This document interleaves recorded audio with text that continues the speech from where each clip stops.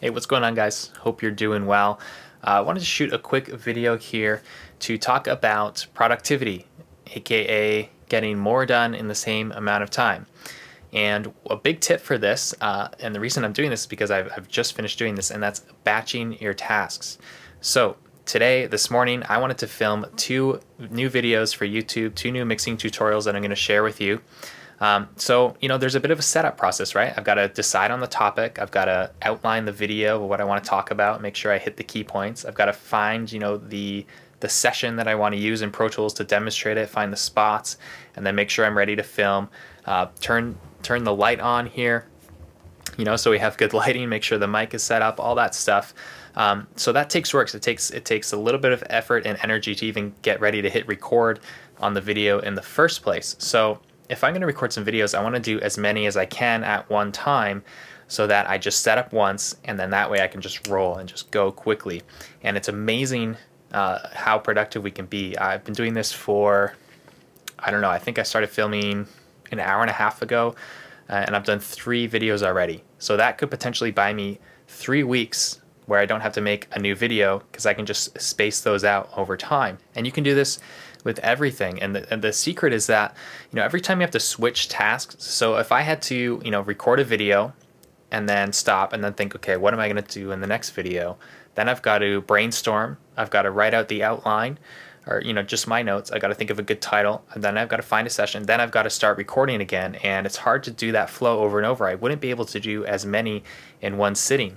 But if I've got all that ahead of time, I literally just have my notes beside me. I know exactly where I'm going, what sessions I'm using, what I'm talking about, what the main hook, the main titles are. And then I just rip through it. And like I said, just filmed 3 videos in about an hour here. Yeah, I set out to do 2 today, and those 2 went so fast, I went ahead and did a bonus one there. So that's why it's so key and useful to batch your tasks like that.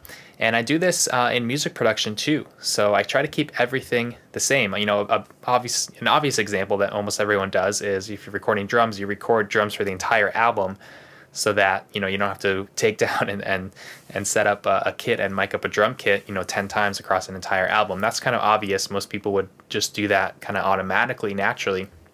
But you can do that for anything. And when you think about your mixing and your editing, you can batch those too. So try to save all of the editing for kind of one day. Like I would always track kind of all the vocals and everything, and then after the band leaves, then I'll do all the vocal editing in depth all in one go before I start mixing, rather than just kind of finishing editing for one song, then mix it, then go back to editing, then mixing. You can really just batch it and do it very effectively, very efficiently that way. Same goes with like mix prep and say reamping and stuff. Anything that involves some upfront setup, you want to do the upfront setup first and then apply it to everything you can before you move on to a new thing. And it's not only for time, it's also for your brain, because it's hard for your brain and your creativity to constantly be switching back and forth between tasks. And that's why in my mixing course, Hardcore Mixing, one of the elements of the M3 method is management, aka organization of your sessions, and having a template, having a system where everything is set up front and organized in the way that you prefer first, and you batch all that organization and everything first, so that when you actually dive into the deep part of mixing, you're not going back and trying to find tracks, you're not organizing anything, you're not editing anything, you're not moving anything around or importing effects or anything like that. That's already done, so you can stay in the creative flow and not come back out into kind of the mundane organizational type of mindset. So little quick tip about batching your tasks. Think about where you can do this today with something that you're working on now or in the near future.